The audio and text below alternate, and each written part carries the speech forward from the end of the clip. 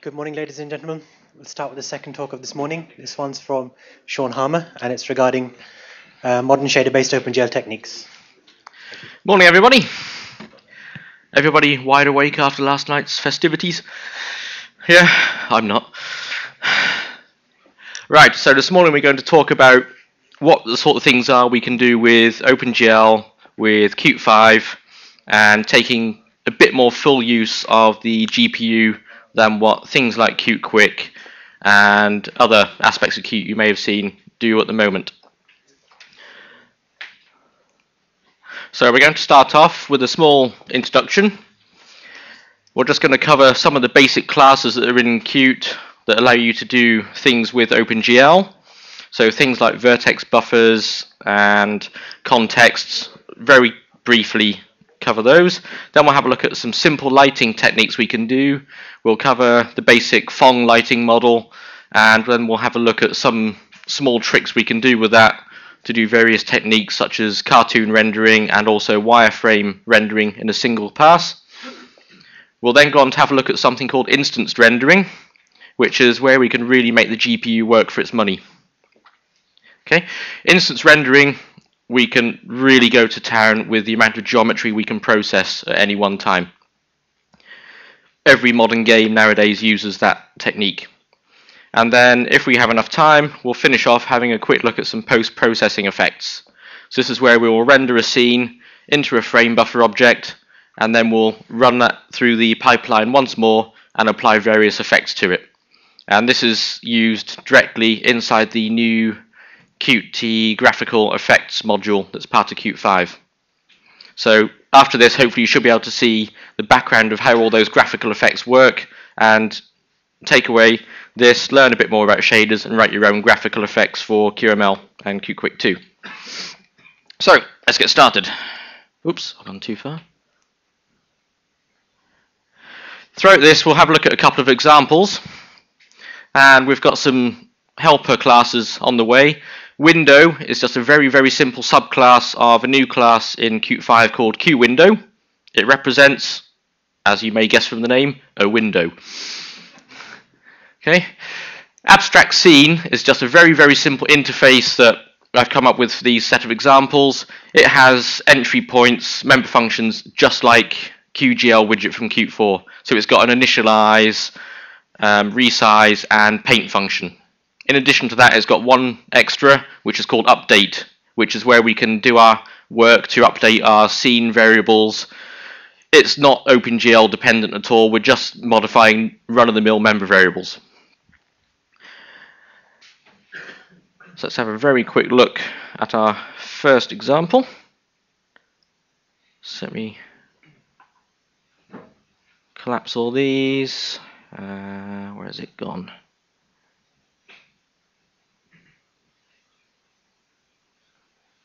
Oops.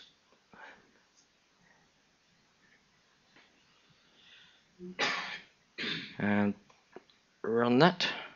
There we go. Wonderful. A triangle. Okay. This is our hello world typical triangle. What have we done here?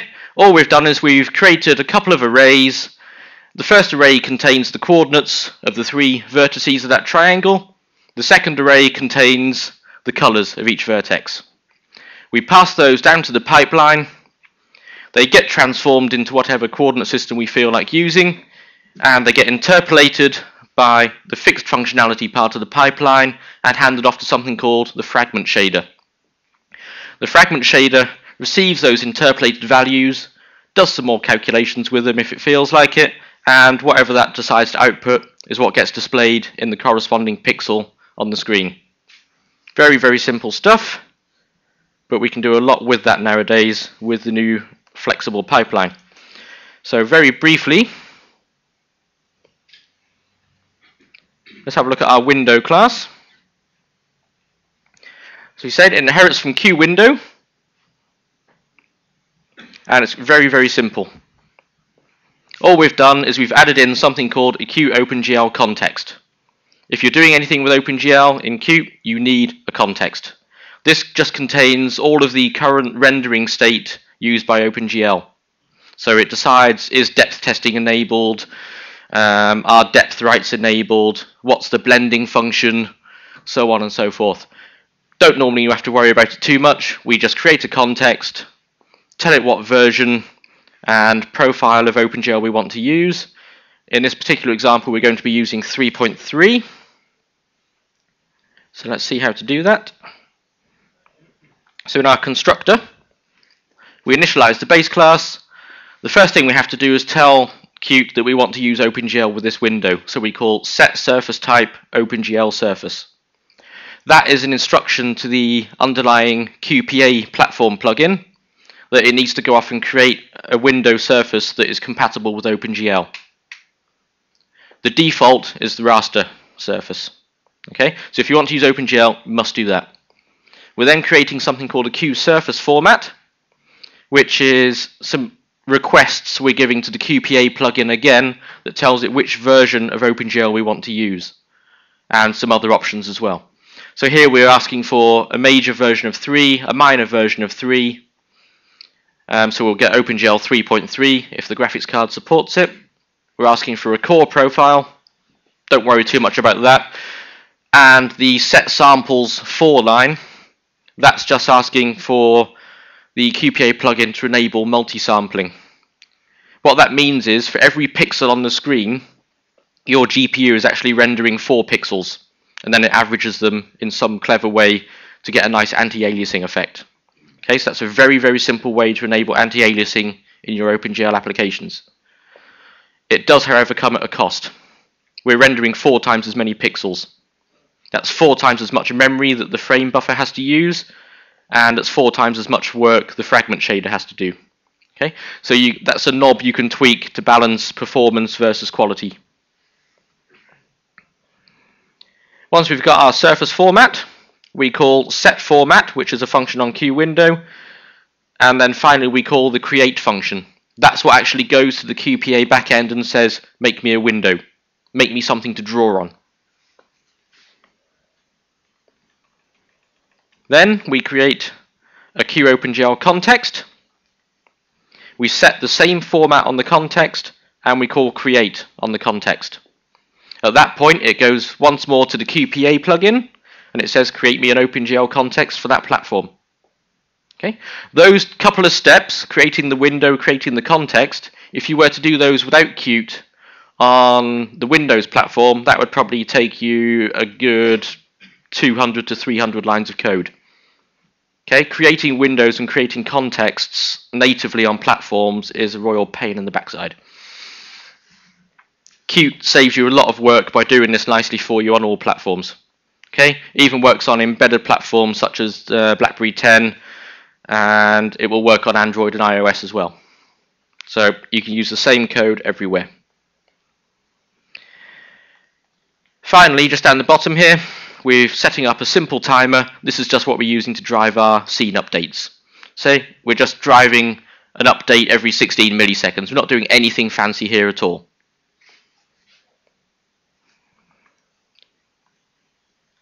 Then we end up in our initialize GL function. This is a very similar approach to what is done in QGL widget in Qt 4. So what we do here, we do something called making the context current. Think of the context as your toolbox of rendering tools, your paintbrushes and pens, and the window as your piece of paper or your canvas. All we're doing is saying, I want to use these pens and pencils on this piece of paper. That's all it does. And then we're calling the initialize function of our scene, which we'll have a look at in a second. Similarly, for the resize GL functions, we make sure our context is current, and we call the equivalent function on our scene class. Nothing complex there at all. The painting one has one extra step, so we make the context current as usual.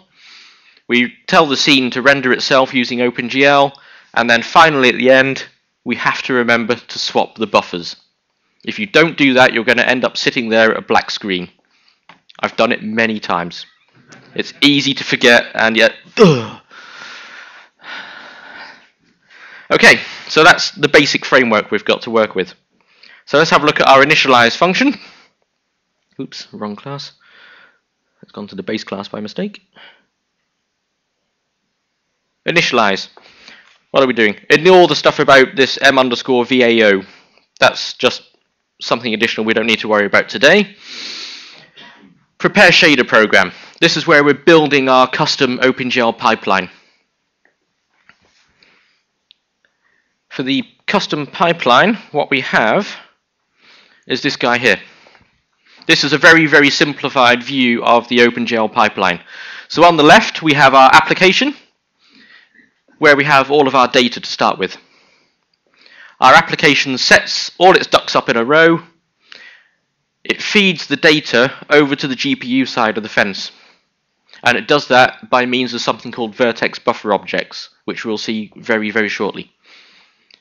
The first place it goes into is something called the vertex shader. The vertex shader is a tiny, tiny program that runs on the GPU.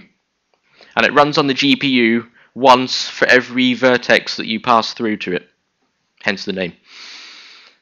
So for our triangle, the vertex shader would have been executed 3 times.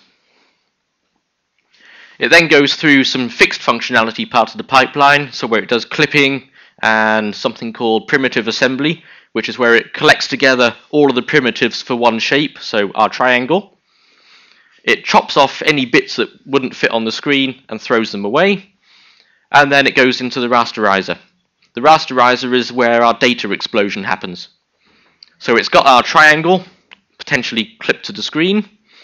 And what it does is it decides what vertex attributes get interpolated to every single pixel that would appear inside our triangle. Okay, those pixels are actually called fragments.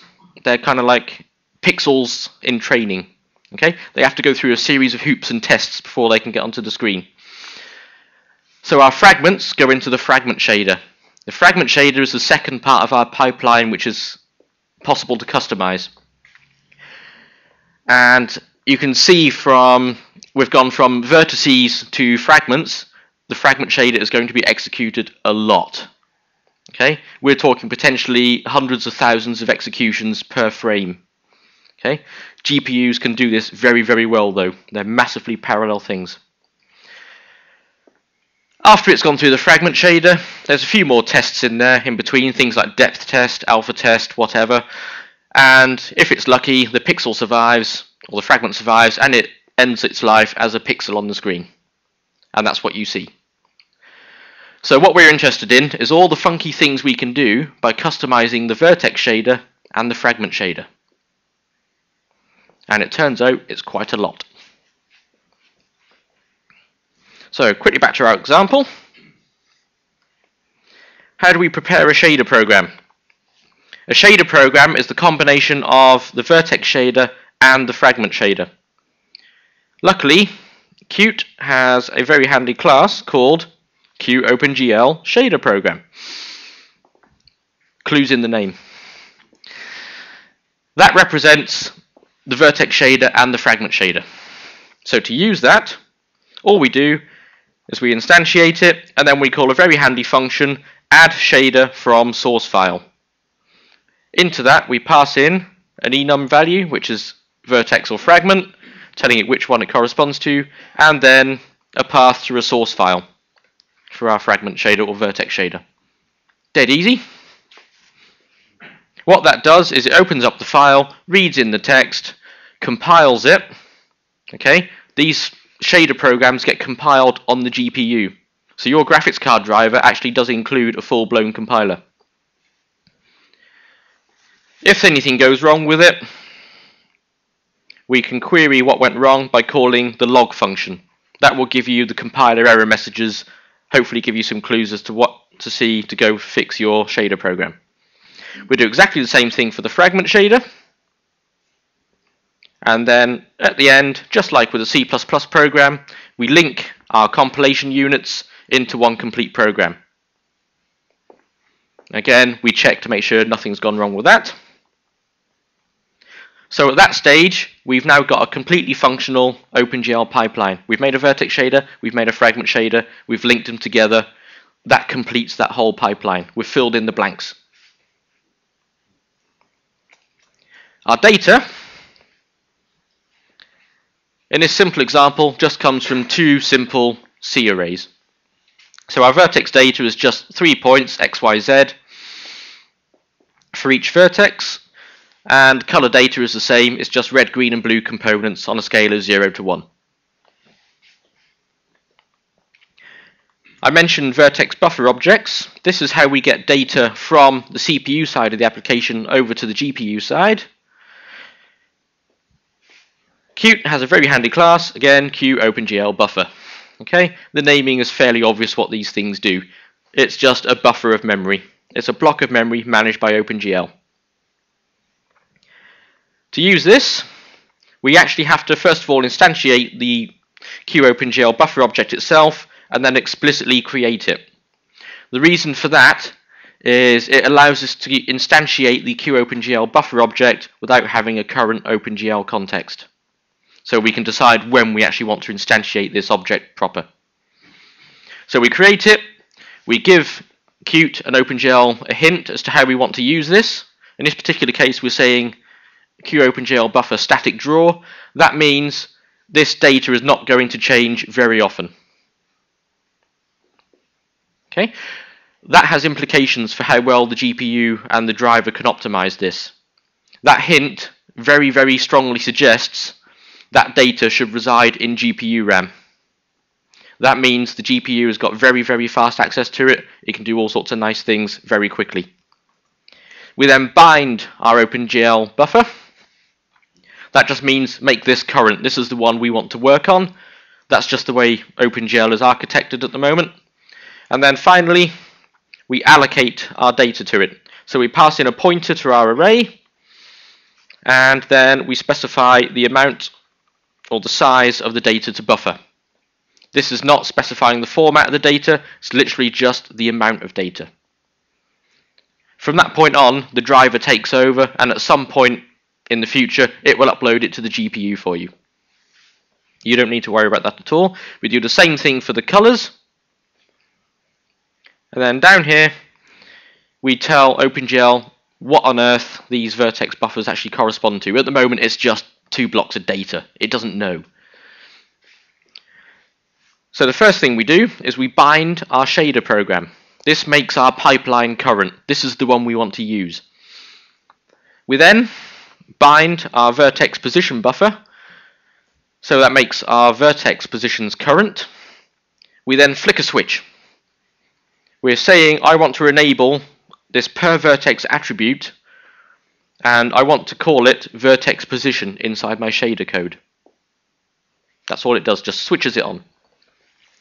And then finally, the set attribute buffer function on QOpenGL shader program allows us to specify, again, the name of the variable inside the shader it corresponds to, and the type and the format of our data.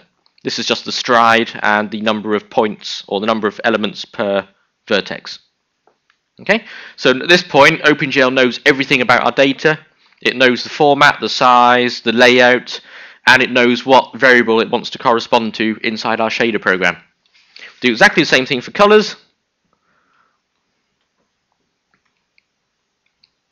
And then we're ready to roll. So what do we do in our rendering function?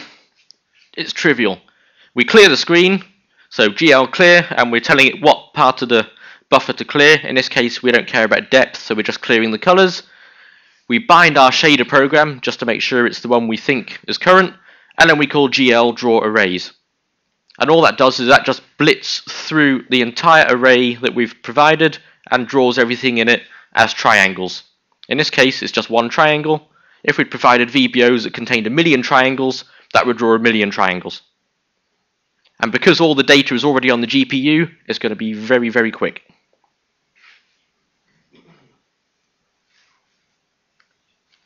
Any questions so far? Yes? Geometry shader, we'll get to that shortly. Okay. So very simple lighting. We won't go into this in detail because we haven't got much time today. But basically, the phong lighting model is just a way of lighting geometry such that it basically reflects the kind of lighting we used to in real life. We get a contribution from the ambient lighting in the room, so even in the little corners, there's a certain amount of light, even if it's not in direct light. That comes from scattered light all over the place. It's just light that's bounced many times. We have diffuse lighting. That's light that's coming straight from a light source, hitting an object, and is scattering equally in all directions. So in that case, the only variable is how much light is actually hitting the surface. And how much light hits the surface depends on how much of a direct line of sight it has. Okay? If we have a piece of paper and the light is shining straight on it, it's going to have a lot of input light. If the light is shining at a very oblique angle, it's not going to have as much. That varies as a cos theta function. So we can use a dot product to model that particular aspect. And then finally, it has a specular component, which is the sharp highlights. That's all based on the reflections. You have to be looking basically at the angle of reflection to see that kind of highlight. That's the shiny bits on the donut up there. So there's just a quick picture of the diffuse lighting setup. We have a light source and a normal vector that points directly away from our surface, and we can use that little expression there to calculate the contribution. Similarly, for the specular component, we have to have the view vector where our virtual eyeball is aligned with the reflection vector r. Oops, I've gone the wrong way. Sorry. And if that's the case, then we would see a nice specular highlight. If we're a long way from that direction, we wouldn't see the highlight. Just to scare you, that's the equation for it. Don't worry about it too much at all. It's really not that difficult once you break it down, but that's what our shader has to simulate. Let me find the project.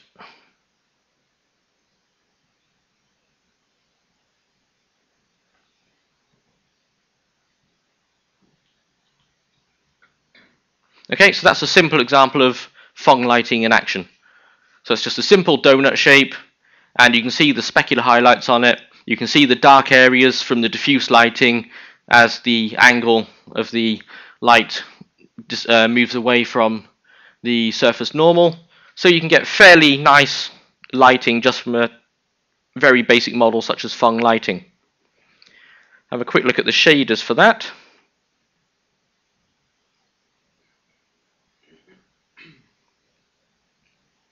So our vertex shader is actually pretty simple. I won't bore you to tears with things like eye coordinate systems and stuff like that, but basically the first two lines inside our main function, all they do is they convert from our model coordinates, which is where we decide, yes, our donut is centered at the origin, it's radius 1, whatever, and it's positioned at whatever coordinates we care to choose.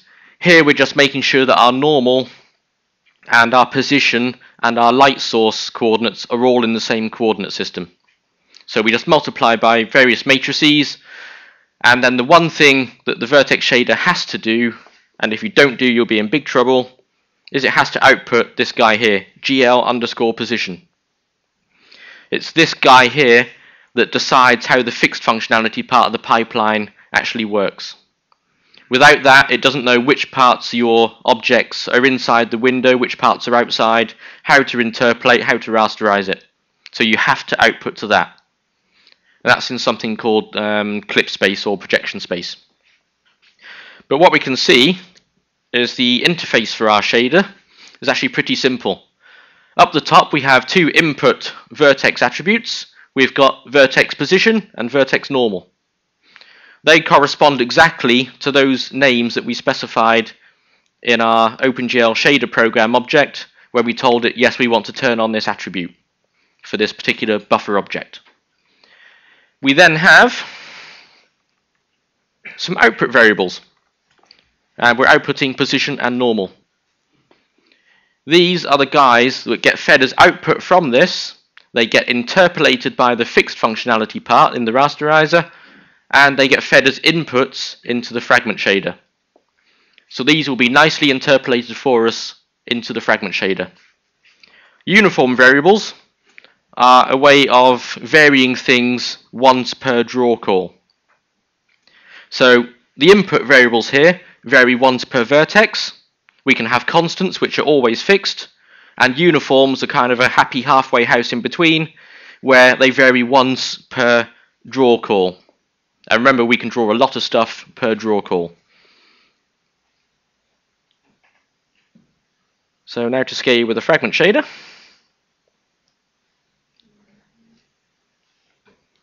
So up the top we see our interface, and we've got a struct. Yes, you can have structs in GL SL as well, which is the shading language. So we've got a struct called light info. It's got a position and an intensity. And notice we've got handy types like vec3, vec4, which allow us to work very nicely with vectors and matrices without having to do all that hard stuff ourselves. So those are uniform variables, so we can modify what our virtual light and our virtual material properties are. We've got input declarations there for our position and normal. They have to match what comes out of the vertex shader. If they don't match, that's when you'll get a linker error when you try to link your shader program. And then down the bottom, we've got a main function. And what we're doing is we're outputting to something called frag color, which I forgot to mention. This is what we declared here. This is our output variable from the fragment shader. This is what the color of the pixel will be on screen. So we just declare that there. Earlier versions of OpenGL predefined that as something called GL_frag color. In modern OpenGL, you can call it whatever you like. So in here, we're calling a handy little function that's fairly standard, ADS model, ambient, diffuse, specular, and we're passing in our position and our normal, and we're doing some simple vector maths up here to calculate those vectors that are in those two diagrams to decide what the color of that particular pixel should be. Don't worry too much about the maths in there, it's just implementing what was in those other slides. But some nice things to note is we can do things such as vector arithmetic just by using these vec3s, so they act just like the C++ overloaded operators. We've got some handy functions like normalize, which will normalize your vector. We've got a very handy function called reflect. Now what this does is we've got our surface normal. So we've got our surface, we've got the normal. I need another pair of hands. We've got our light ray coming in to our normal. That function will very kindly calculate us the vector reflected about that normal for us. Okay, to do that by hand is a bit of a pain. GLSL has got those sorts of functions built into it. There's other ones for refraction and all sorts of things. So once we've done that, it outputs our frag color. Job done. That pixel gets to the screen.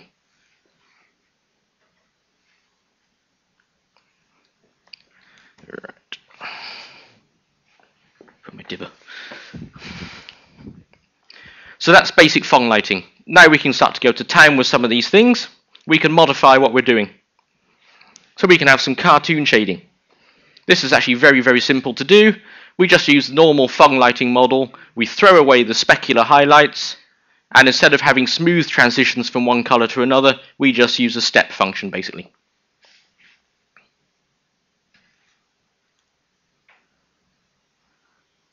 So I got that open. Nope.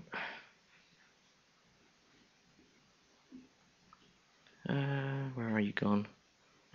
Bear with me 1 second.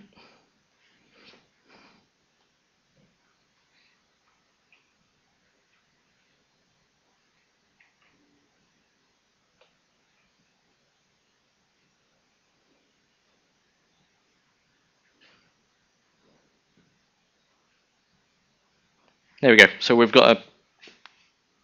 I for one welcome our giant insect overlords. Right, so we've got a nice ladybird model, I think it's supposed to be, but without any textures it looks nothing like a ladybird. But you can see there we've got nice solid blocks of colour, and they vary sharply from one block to another. And there's only, I think, 4 colours in that particular image there. But it simulates quite nicely cartoon rendering. And we could change the colour of it by changing our material properties or our virtual light properties. We can modify the number of steps of shades that we want very, very simply. So just to show you the shaders, how they differ from the normal phong lighting model, it's really trivial. So once you've got your basic lighting up and working,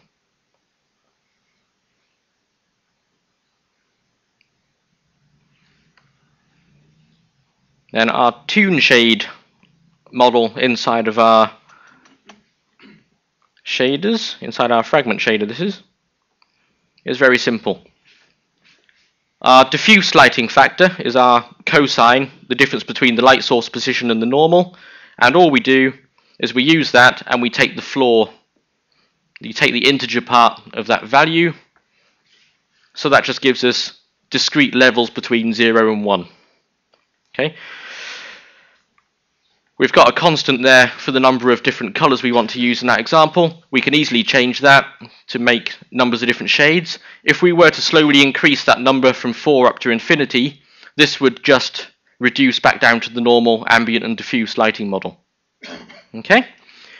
To make that more interesting, rather than being a constant, we could of course make that a uniform. And uniforms we can set from our application to vary things on the fly.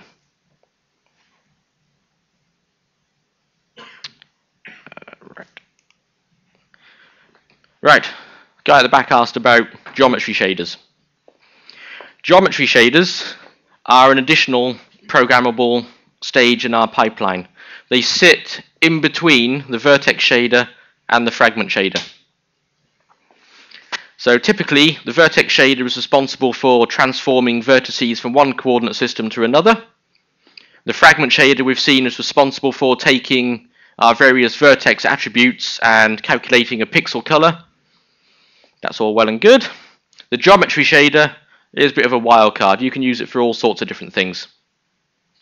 This particular example will show is how to do a wireframe overlay on top of your 3D rendering in one pass. There's been lots of techniques over the years for doing wireframes in multiple passes, but they all suffer from various things like Z fighting and offsets you have to apply to get them to work nicely. So let's have a quick look at that running.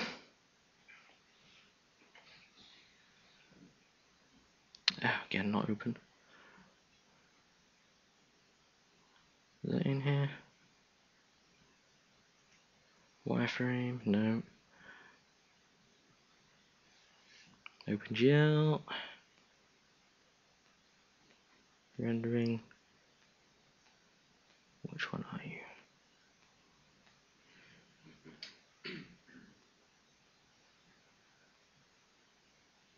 So there we are. We've got an aeroplane, little toy aeroplane model, and you can see all the triangles that make up that mesh. Okay, this one's not particularly complex, but often if you're trying to debug your three-dimensional scenes, it's very handy to be able to see the triangles that actually make it up. And overlaying a wireframe like this is a very handy thing to be able to do at the debug stage. Oops, I'm a bit close. So how do we do that? Turns out the key is in the geometry shader, otherwise I wouldn't be mentioning it. Triangles. Everybody loves triangles, especially that Pythagoras dude. What can we do with triangles? Well, what can't we do with triangles? Right, triangle, as you know, has 3 vertices. Those dotted lines going across represent the height of the vertex away from the opposite edge of the triangle. And using a little mathematical trick called the cosine rule, given the 3 vertices of the triangles, we can quite easily calculate those 3 heights. Great, what does that buy us? Well, what we do is in our geometry shader, we have our vertex positions and the normals and the colors and whatever else we're passing in. What we can do in the geometry shader is we can augment that information. And we augment it by providing these 3 vertex heights. Okay, that's all well and good. The geometry shader does nothing else. It calculates those heights and passes them on. So in the fragment shader, remember in the fragment shader, all of our vertex properties have been nicely interpolated. So every pixel in our triangle will have the HA, HB and HC heights interpolated to its pixel position. 1 second. There's something wrong with the picture? Quite probably. Huh? Quite probably. The heights should intersect in one point. Yeah, this is just my crummy drawing. I had 2 sick kids last week. I drew this about 3 o'clock in the morning. So we've got HA, HB, and HC vertex attributes going across into our pixel shader, our fragment shader. In our fragment shader, they're nicely interpolated. So every pixel will have an HA, HB, and HC value interpolated to its position. From those, if we take the minimum of HA, HB, and HC, we can find out which corner, or which edge, sorry, we are closest to. Yeah? Once we know which edge we are closest to, we can say, are we within, say, 2 pixels of that? And if we are, we colour that fragment a different colour. The line colour, perhaps. So, very quick look at the implementation of that. Oop, wrong file.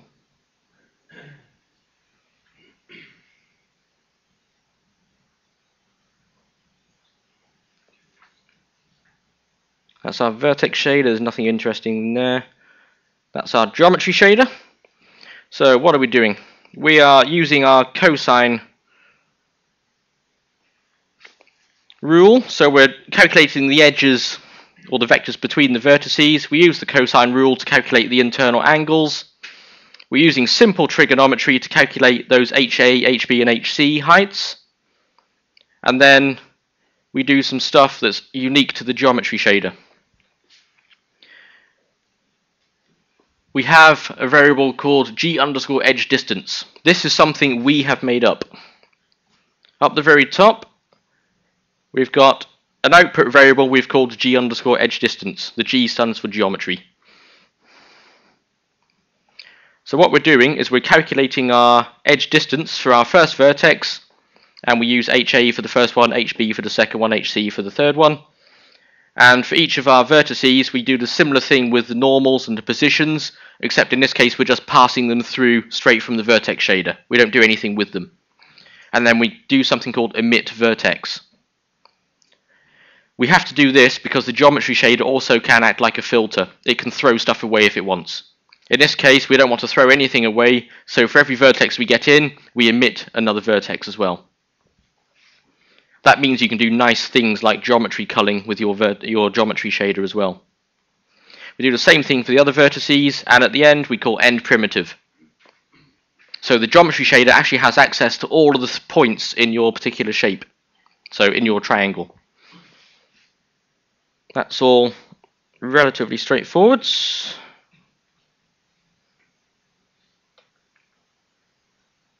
In the fragment shader, we have an input variable corresponding to our g_edge distance, and notice we've got this hint at the start of that called no perspective. That tells it not to do perspective correct interpolation. The details of that don't worry too much about, it's just a little knob we can tweak to make things look a bit nicer. And then down the bottom we basically calculate our normal colour using our phong lighting model function, and then we find the point or the edge that's closest to our particular pixel, and then we're basically just determining if it's within some size of it or not. If it's within the distance of a line, we colour it as a line. If it's outside, we colour it as a normal pixel. So we've got our nice wireframe overlay without doing too much work. Nice thing about this is if you've got modern OpenGL, you can easily retrofit this into any existing application. You can see all the wireframes in your models. And you can easily turn it on and off. You just don't compile in the geometry shader. Right, instance rendering. We'll finish off with this. Instance rendering. It's insane.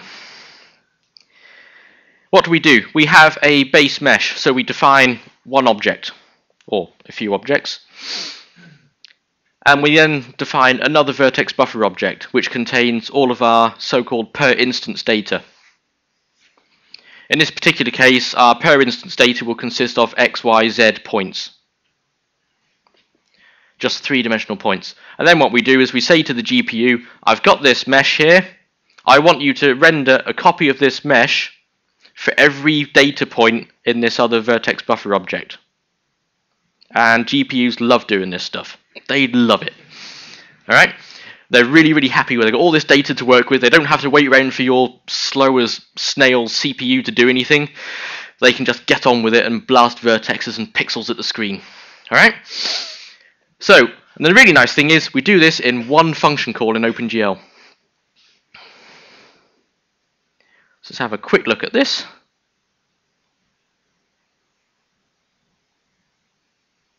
Bear with me 1 second, let me find the example.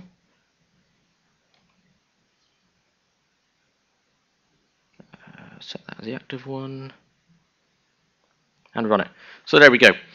So what we're doing in this application is we've got two base meshes. We've got a cube and we've got our donut. Incidentally, each of those donuts contains about 5,000 points. Okay, that's nothing particularly heavy nowadays, but we're rendering lots of them. And then we've got two additional vertex buffer objects that contain those sine wave functions that we're updating inside our update function at 60 frames a second. And then on each frame, we are just doing two OpenGL function calls. We're saying draw the red donuts with this set of data points and draw the green boxes with this set of data points. And at that point, the CPU is free to go off and do whatever it cares to do. So in this case, if I zoom out a bit, yeah, we can see we're using quite a few points here. Okay. On modern GPUs, you can quite happily throw 50,000 instances at them without batting an eyelid for multiple different instance types. Okay. On a typical application now, you could probably get around about 300 or so instance drawing calls into every frame before you start running out of steam. This allows us to render insane amounts of data. So how do we do that? Can you also pass other data to these instances, like the rotation? Yep, you're not limited to only passing in the positions. You could pass in rotations, so that could take the form of complete matrices. You can pass in entire sets of matrices if you like, if you're doing skinned meshes, so your bone animation. You can pass in quaternions, whatever you like.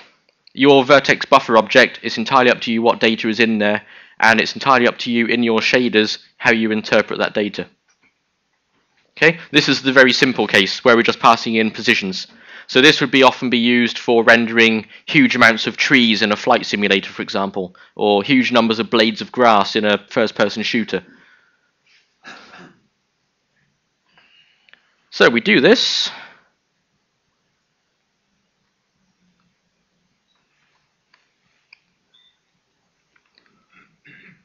Where's our initialize function? So we've got a simple class that creates a torus and a simple class that creates a cube.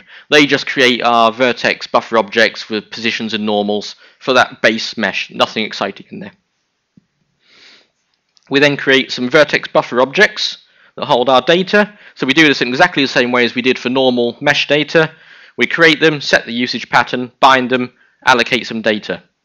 Our data itself comes from an update function, which is called in response to our timer. And all we do in here is we're calculating our sine and cos functions for our data points. Easy peasy. Inside our render function, we clear the screen, we bind, we bind our data vertex buffer object, and then we just call the allocate function again. And we pass in a pointer to our new set of data for that frame. So that copies from CPU memory to our GPU memory, our data points. We then carry on. We set some uniform variables up for this particular rendering pass. And there's one other key factor, which is, where have you gone? Bear with me 1 second.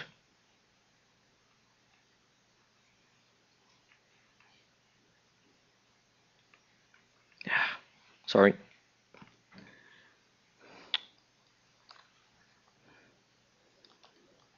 There we go.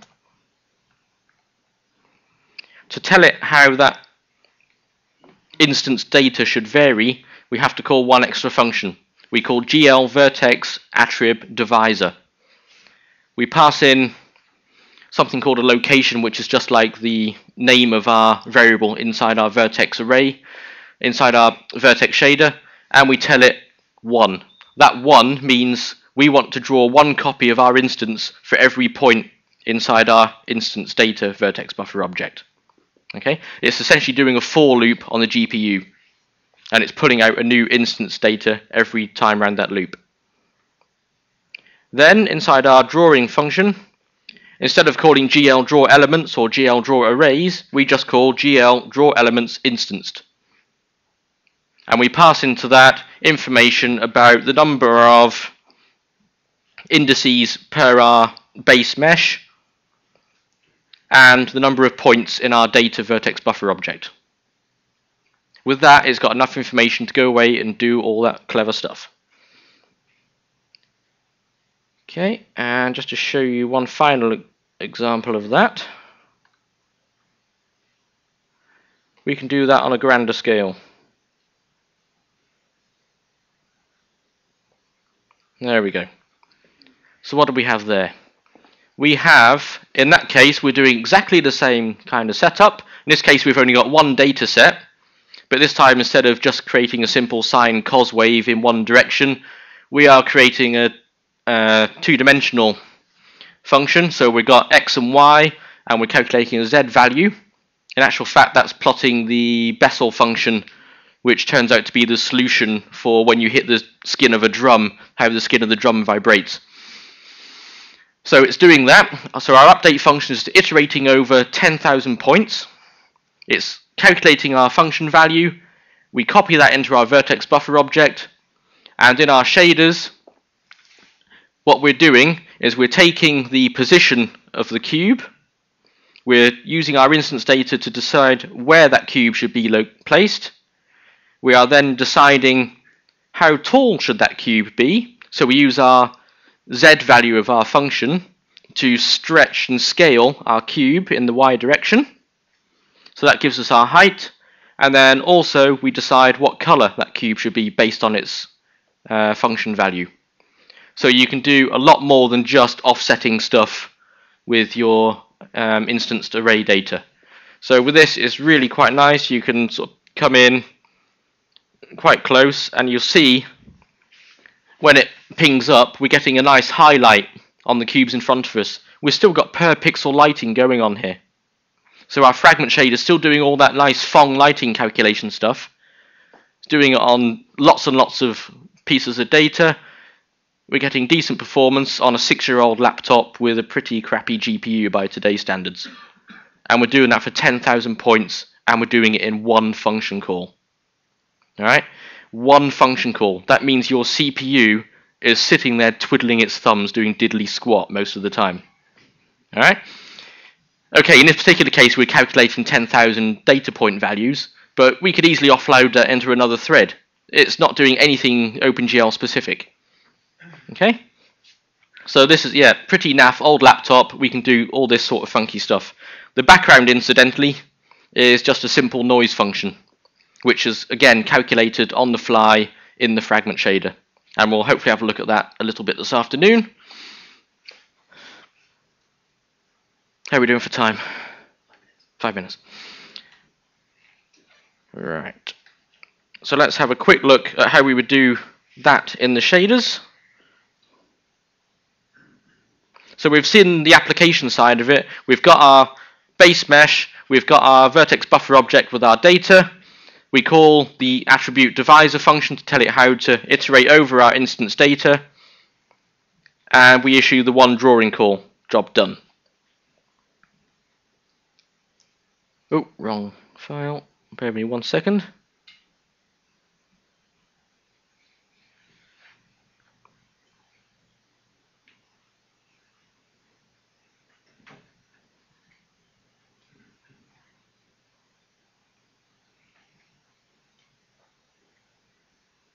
Yeah, there we go. Okay, so what have we got? Up the top, we define our vertex shader interface as usual. We've got our normal vertex attributes. We've got position, normal, texture coordinates we're not using in this case. They're just something I forgot to delete. And finally, we have our vertex attribute called point. This is actually our instance data. This is the one where we're telling it to vary once per copy of our mesh. So I've just added a comment there to say that varies once per instance. just so I don't forget what it is. We've got some uniform variables there we can set to tweak things. This HSV to RGB function is just something I found on the web, copy and pasted.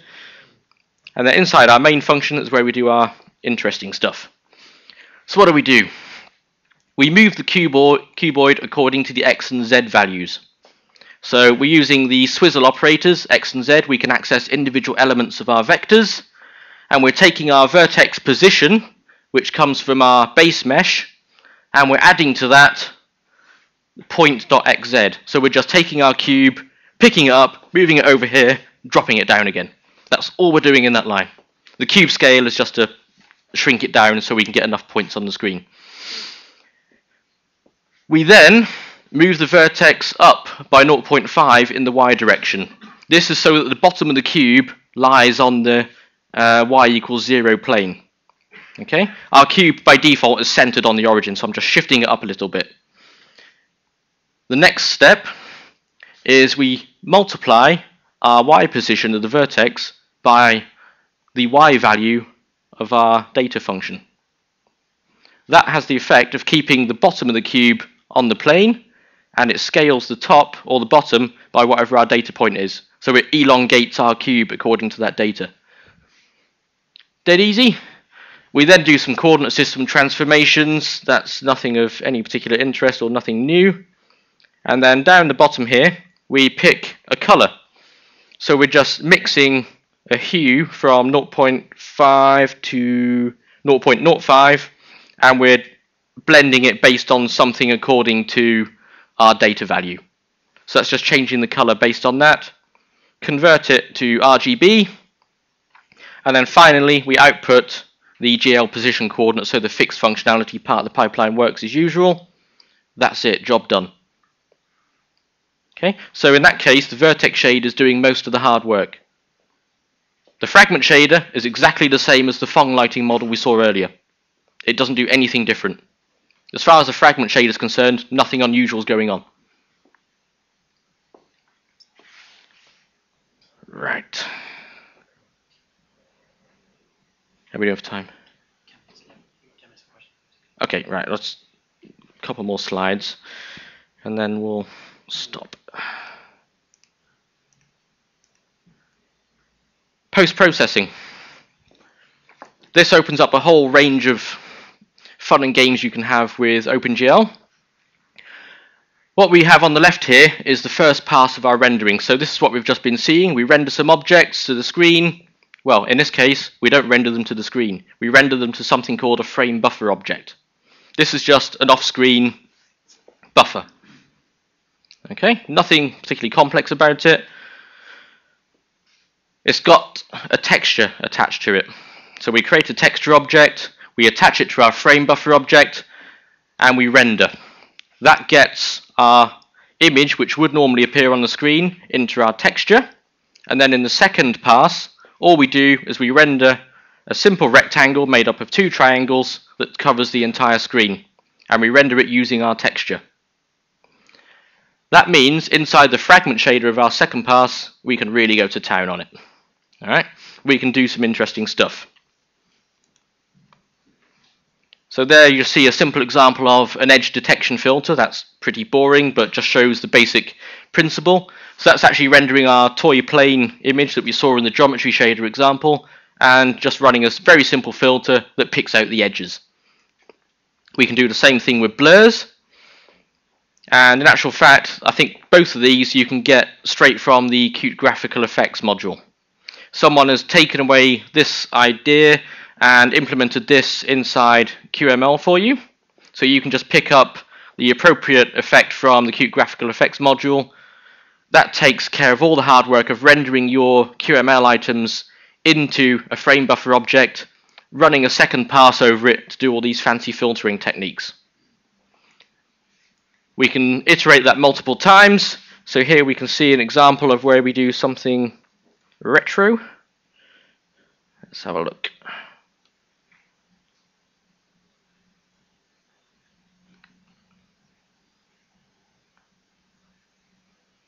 Okay, so here's our insect overlord again. That's how it looks normally. And then we've got a horrible retro 1980s really craptastic TV effect. Okay, so what have we got going on here? We've got vignetting around the outside. It gets darker towards the edges. We've got flickering. We've got color separation. We've got poor zoom control, so it actually zooms in and out a bit as it goes in the TV effect. And we've got the horrible TV lines that you get. Okay, all of that is done in the fragment shader very easily. Quick 2-minute glance at that, and then we'll stop for questions. So our vertex shader is exactly the same as we've had before. It just passes the vertices through after transforming them. And then inside our fragment shader is where the fun happens. So we can do lots of things procedurally in here. So here we're varying the scale of our texture coordinates a little, just a little bit. That makes it look like the TV has got very poor zoom control. Okay, your electron guns are not very well behaving. This is just looking up the original texture coordinates, but from a slightly different location for the red, green and blue components. So that means it's kind of splitting the 3 color components from left to right a little bit. So that's like your 3 electron guns in your TV are not properly aligned. We can reduce the contrast by using a simple mathematical function that makes it look like, yeah, really poor, cheap TV. The vignetting we can add in by simply darkening the corners of the screen based on the texture coordinates. We can tint it green, so we could make this a uniform and tint it whatever color we like, if you've got a penchant for the amber phosphor screens rather than the green phosphor ones. TV lines come from a simple sine function. Time is passed in as a uniform variable. From the application, we simply have a rapidly varying sine wave that just makes the color slightly darker or lighter. And for the flicker, exactly the same idea again. We have a sine function that just modulates the brightness a little bit at 50 Hertz or whatever. Okay. And then down the bottom, this last bit just combines the original image with the previous one and sweeps it in and out. So you can really go to town quite easily in a handful of lines of code and get some really bizarre effects. Okay? Thank you very much. Any questions?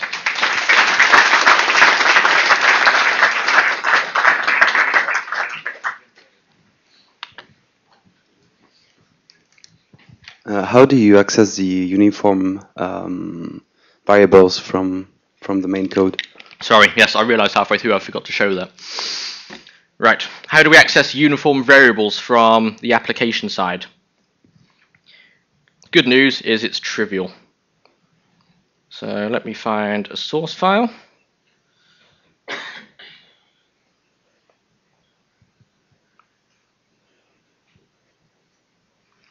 Here we go. So what we have is the shader variable is our QOpenGL shader program instance, or pointer to, I should say. And then it's got a very handy function called setUniformValue. It takes in 2 things. The first one is the name of our uniform variable in our vertex or fragment shader, and the second argument is the data we want to assign to it. Okay, and it's got about a gazillion overloads for all the usual Qt types that we have available. So it's got overloads for things like QVector3D, QVector4D, QMatrix 4x4, all those good things that come in useful. Okay?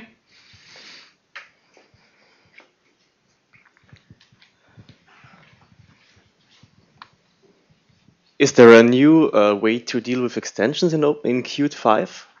Because I saw this this class OpenGL version functions or something. Mm-hmm. Does this all do the extension loading for you? Unfortunately, okay, the question was, is there a way to deal with extensions in OpenGL? Extensions are parts that are not part of the core layer of OpenGL. We have to resolve them dynamically at runtime. So unfortunately, I missed the merge window for Qt 5.0, but I've got a whole bunch of patches pending for 5.1. And in 5.1, then hopefully we will be able to expose any extension you care to name, and also any particular set of functions for a given version of OpenGL. So this object is not already in It's OpenGL? not in 5.0. It will hopefully be in 5.1. Okay. Did you come to the training the other day? No. No. Okay. Well, you can just go on Gerrit and get it anyway. If you go on to Gerrit, if you come talk to me afterwards, I'll give you the link to where the patch is. You can just apply it on top of Qt5 today. Okay. What you get is essentially another function on QOpenGL context, and you just say, give me this extension or give me this set of functions for this particular version. Okay. Okay. The good thing about that is you then get compile time errors if you were trying to use a function that isn't in that version. How well is this supported on every platform? When you say this, Well, I don't know. Okay. The version of the OpenGL, and can I run this on Windows and Linux on any hardware, basically without any modifications? okay.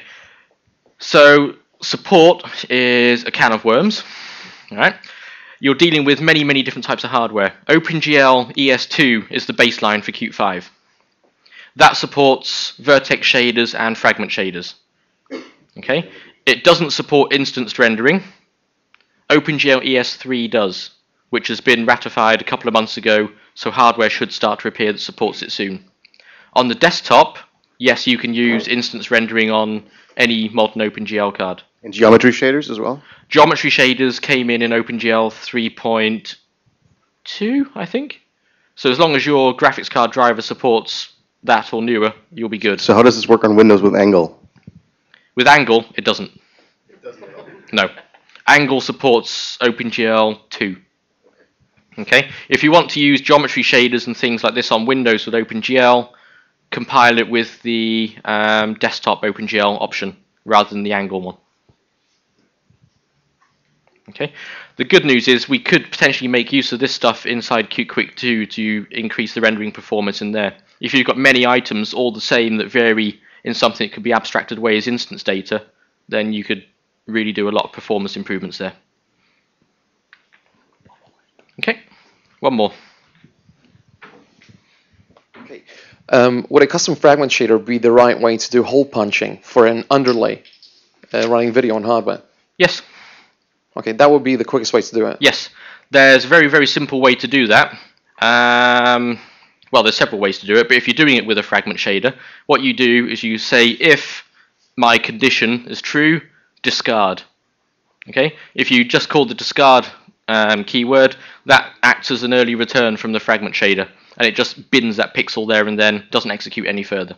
So that's one way of doing it. Other ways you can do it is with alpha maps in textures and things like that. So depending on what you've got available, benchmark it on your systems, see what works out the best. Okay? Thanks.